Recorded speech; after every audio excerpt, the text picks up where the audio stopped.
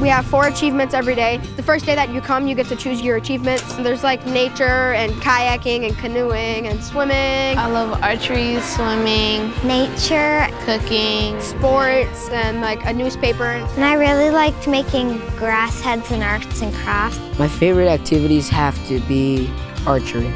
This is one of the only places I can get to shoot a bow and arrow and work on my marksmanship. So it's pretty fun. Because what are you doing this week? Outdoor cooking. Nice. Sports, nature, and then kayaking.